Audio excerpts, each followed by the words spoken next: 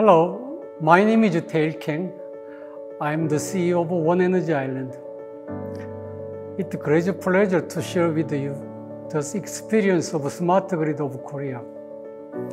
I've been working as a consultant designing renewable energy systems in overseas, including countries in Latin America and Caribbean. Those experiences allowed me to know the need and conditions for energy system transition in diverse energy environments. The purpose of this presentation is to provide practical insights for countries in Latin America and Caribbean from the experience of the Smartgrid in South Korea. South Korea is known to the world as a successful economic growth model. Reliable and affordable energy supply was a key factor that contributed to the success of South Korea.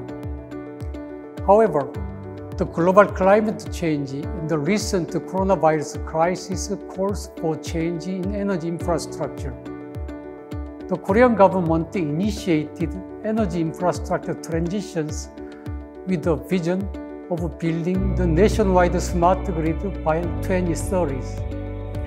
Under the vision, policies focused on new energy technologies in convergence with ICT. The eventual goal of the initiative was to identify a new growth engine in the fourth industrial revolution.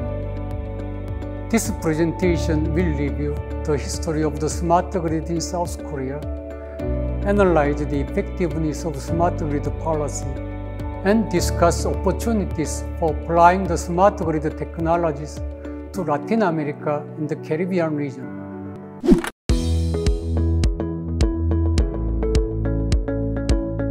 This presentation consists of introduction, smart grid experience of South Korea, case study, and implication and recommendation for Latin American countries. Let's start by explaining the concept of the smart grid. Smart grid can be defined as energy flow on the power grid.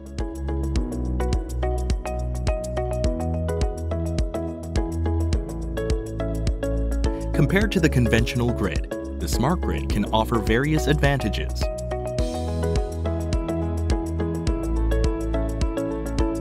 Before going into the details of the smart grid experiences, let's begin with the overall energy environment of Korea. Korea is known to the world as a successful economic growth model, which was partly made possible thanks to reliable and affordable energy supply for the energy-intensive industries of Korea. Smart grid is also a response to the global climate change. Korea adopted the smart grid in response to climate change and the coming fourth industrial revolution by enhancing the efficiency of the overall energy system.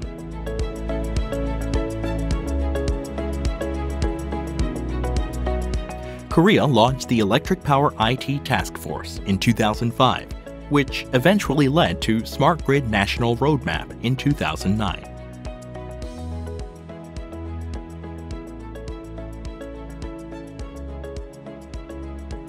Korea's policies focused on development of smart grid technologies and applications, and also identifying and growing new business models and ventures in the energy market. As a result, the share of the renewable energy in Korea's power supply increased from 1% in 2009 to 8.8% in 2018. Also, the government introduced a market-based demand response program and secured 4.3 gigawatts of demand-side energy sources. Korea replaced the conventional thermal power plant for the frequency regulation purpose with 500 megawatt-hour energy storage system. In addition, the government funded more than 20 renewable energy microgrid systems, both in remote islands and urban communities. But there is more to be done for fostering the growth of new businesses. Low electricity tariffs and the monopolistic structure of the energy market have become obstacles for new players in the energy market. Let's take a look at a case study. The case project is Gasa Island Microgrid. Gasa is a small island located off the southwest coast of the Korean peninsula. In 2014, Korea Electric Power Corporation, KEPCO, constructed a renewable energy-based microgrid. The project budget was about $7.67 million.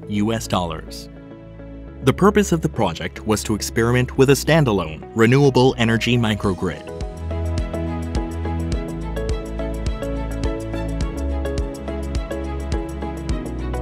Gasa Island's microgrid is unique because it adopts an ESS, energy storage system, as the base energy source.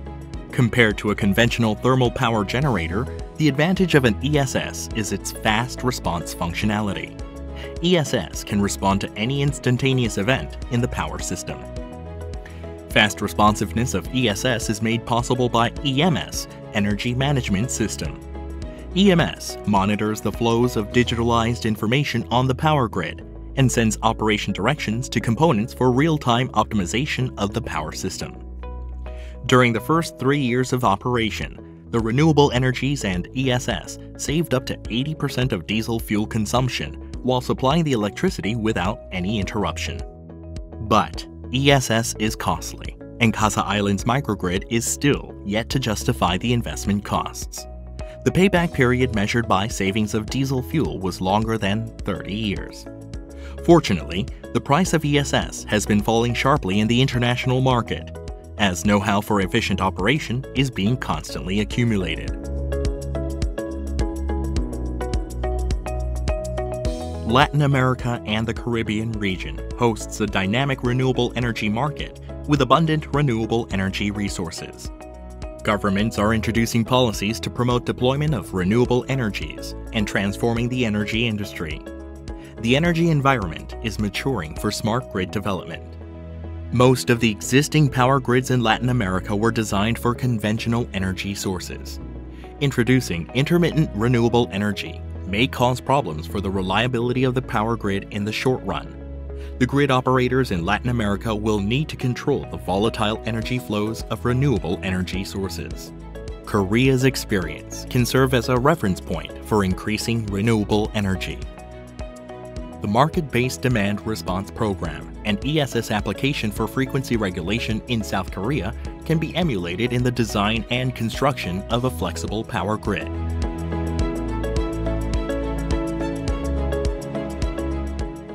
Economic efficiency and technical stability takes time, which remains to be a challenge for new technologies and new businesses. This is why initial government intervention is necessary. Korea's policy experience could be a useful reference for countries in Latin America in designing their own policies for the energy industry reform. Thank you for listening to the presentation. I hope you find the presentation useful. The smart grid development in South Korea is at the halfway point. For the last 10 years, the government took active roles as the initiator at the early stage of smart grid development to fund R&D activities and testbed projects. For the next 10 years, the mission of the smart grid in Korea is to complete the fully developed nationwide smart grid infrastructure and to create new business models and ventures. The smart grid experience of Korea demonstrated both achievements and opportunities to improve. In the technical aspect, South Korea has developed significant advances in smart grid infrastructure. In the business aspect, however, Korea needs to go further to decentralize the energy market if the country wanted to see prospering businesses from its smart grid infrastructure. Latin America and Caribbean face different energy circumstances. Therefore, the presented experience may offer different insight. However, I hope this presentation is timely and practical to you, as countries in Latin America and Caribbean face urgent need for sustainable energy infrastructure in the future. Thank you so much.